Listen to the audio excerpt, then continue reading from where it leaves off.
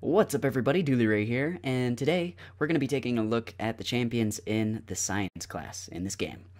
I've been wanting to do this for a little while, make my own list of who I think is good and who is, well, mostly we're just going to take a look at what's good about this. And we're starting it off kind of weak, because this is the weakest class out of all of the classes in this game.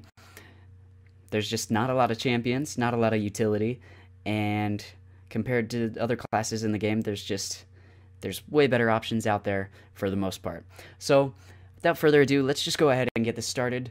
We'll take a look at champions that you could be excited about if you get them as far as the science class goes. We're going to start it off with number 5 here, and that is Mr. Yellow Jacket. Let's see if I can get an awakened version. Not a 2-star, don't I have a 3? Yeah, okay. So, number 5, I have Yellow Jacket. This kind of shows where the science class is at as a whole. He's not anywhere near like a super good champion in the game, but he can be good. If you pull him when you're still growing your account, he can be useful to you. He's got a very good like base attack. Just on his normal hits, he hits harder, or at least as hard as the hardest hitting champions in the game. Not the hardest hitting. He hits hard. That's what I'm getting at. He doesn't hit the hardest, but he does hit hard. He also has a little bit of utility, just in his special attacks that you'll use. You put these things called power stings on the opponent, and if they use a special attack while they have these power stings on them, then the stings will like cause extra damage to them. So that's an extra way to cause some extra damage. It's kind of nice, kind of special. When he's awakened, the power stings, when they expire, they stun the opponent, so that's useful at times. But yeah, that's our number 5 in the science class.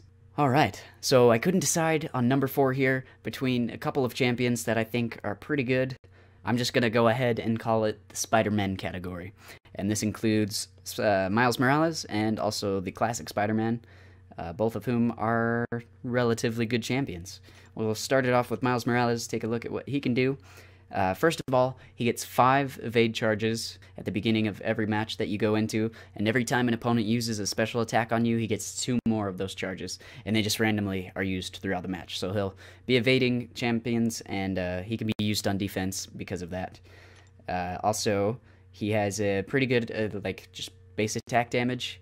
He hits pretty hard. Same as like Yellow Jacket, he doesn't do amazing damage, but he does do good damage. So that's good. He has this thing called Venom Blast. Let's see his awakened ability here. It puts a random like debuff on the opponent based on their class. So for Science and Cosmic champs, it'll like stun them. And against Tech and Skill champions, you could power drain the opponent. And against Mystic and Mutant champions, you get 70% chance to fatigue, which is not super helpful, I think, but maybe it is. What do I know? So there's Miles Morales. He hits hard. He has a special utility with his Venom Blast. And then we have the classic Spider-Man here, who I don't have ranked up, or I don't have him at a high level either, but I know that he's really good because when I first started this game, he was one of the first champions that I got. His base attack is really good. He does good crits. He puts armor breaks on the opponent, and when he's awakened, he can be used as a defender because he just freaking evades everything. He's really annoying to fight. He's one of my least favorite opponents to fight in this game. So, yeah, that's number 4 for you. Taking it to number 3 now. I'm calling this the Captain America category. I don't have any 4-star or 5-star versions of Captain America, but as far as the 3-star goes, he's still pretty useful. He's a full-on defense champion as far as utility goes, because you can use him. He has really, really good block proficiency, and when he's awakened, he gets, let's see, extra block. Yeah, when they have buffs, you're basically guaranteed to mostly get perfect blocks, where you're taking 0 damage whenever the opponent's hitting you and you're blocking. And then as far as the original Cap goes, I have him on the same level as the World War II Cap, just because he's available as a 5-star, and you should maybe get used to using him because you're likely to get him at some point in the future. But as far as he goes, he puts stuns on the opponents where the World War II cap puts bleeds on the opponent. So it's not that much of a difference, but it does kind of give World War II Captain America the edge on him. Makes him a little bit better.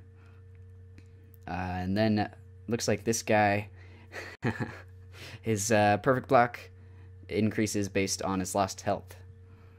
So the more that you get hurt, the more he's going to block damage. And yeah, he's a utility champion that you'll want to use when you need to just get hammered on a little bit and then hammer the opponent back. Puts him at number 3. At number 2, I have another utility champion. It was hard to decide between these top 2 champions who I wanted to put at the top, actually. And it might be a little bit controversial, but I mean, everything I'm doing here is opinion. So if you disagree with me, it's whatever. But at number 2, I have Quake. She's compared to the other champions in the science class, she's one of the best. Definitely one of the best. And then compared to everybody else in the game, she's still pretty good. She's still pretty usable. She just has a different playstyle that you have to get used to playing with if you want to use her correctly. And I have a video that kind of goes into deeper detail on what makes her good. But basically, she has a special heavy attack that puts earthquake damage on the opponent, and then you get extra aftershock damage, and you stun the opponent, and you go in. You do a lot of damage, and you can sometimes reduce ability accuracy of the opponent. So she's good. She's usable, and she does pretty good damage. Nothing too crazy, but she does do good damage. And then at number 1, finally, I have MODOK. I'm just kidding. I don't know anything about this guy yet. I'm gonna do some more testing. I don't think he's gonna be at the number 1, although he might be in the top 5. Who knows? He could be pretty good, and we just haven't awakened his potential yet.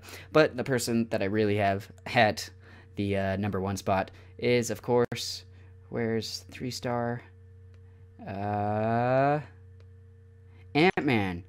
Yeah, the glancing ability that he has here, incredible.